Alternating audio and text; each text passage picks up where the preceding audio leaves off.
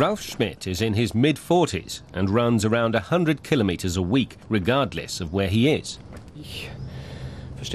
I know I have a role model function, and it would be less credible if I didn't embody what we stand for. It's not absolutely necessary to go running, but keeping fit is a part of it. Schmidt is in Madrid for a day to look at some pharmacies.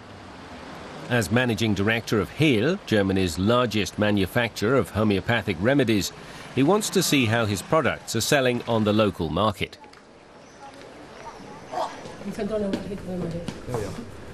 Muy buenos días. Buenos días. Soy Ralf.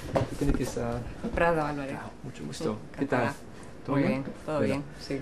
A pharmacist tells him that a sunburn salve is doing particularly well now that it's beach season. The same goes for Traumehl, an ointment used to relieve exercise aches and pains, one of Hehl's best-selling products.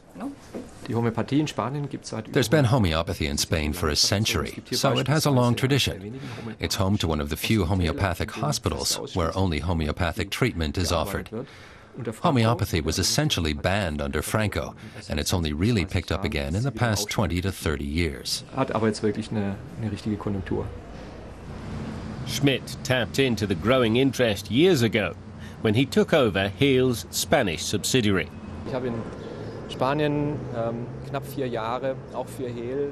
I worked as general manager for Hehl in Spain for 4 years. It was the first time I had the overall responsibility. It was a very hard but rewarding time. The company was ailing, so I had to turn it around.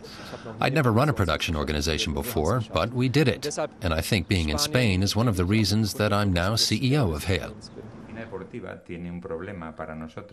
During his time in Spain, he got to know the renowned sports medicine specialist Hernán Silván García, himself a great supporter of homeopathy. Silván García is doctor for the Spanish Olympic team, and his patients also include soccer players, such as Mesut Özil.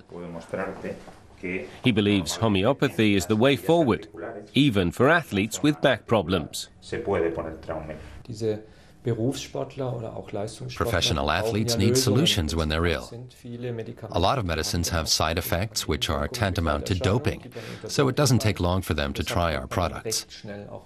That's why so many, sometimes surprising numbers of people turn to us. Almost all Hehl's products are manufactured here in Baden-Baden. This is a sample of the kind of raw materials used for its ointments, drops and tablets. Hello, what have you got there? Echinacea? In the Traumehl ointment alone, there are 14 different medicinal plants. These ones come from Stuttgart. We use plants and ingredients from the Amazon. We use plants that only grow in a 50 or 100 square kilometer area of Canada. The reason is that the guidelines are very strict, and we can only use certain plants in the remedies, and we control that here.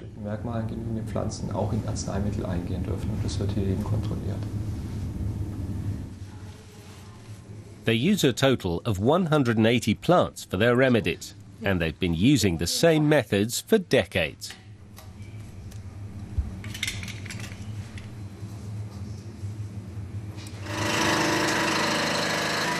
Alcohol is added to the finely chopped plants to create tinctures, which are later greatly diluted and used as the basis for 500 different products. Ralf Schmidt has one major goal for homeopathy. He wants to convince German health insurers of the value of the natural remedies. But in order to do that, he has to prove they really work, and that is a challenge.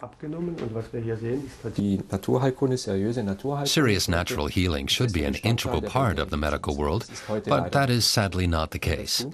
In order to change that, we have to stand up to critics, and the best way to do that is to speak their language, and that is the language of facts. With that in mind, Schmidt invests several million every year in research. The idea is to produce long-term studies to bring the skeptics round. Last year, Hehl's revenue totaled €184 million, a gain of 8%. And that's even though homeopathic products are not officially recognized by state health insurers in Germany or Spain.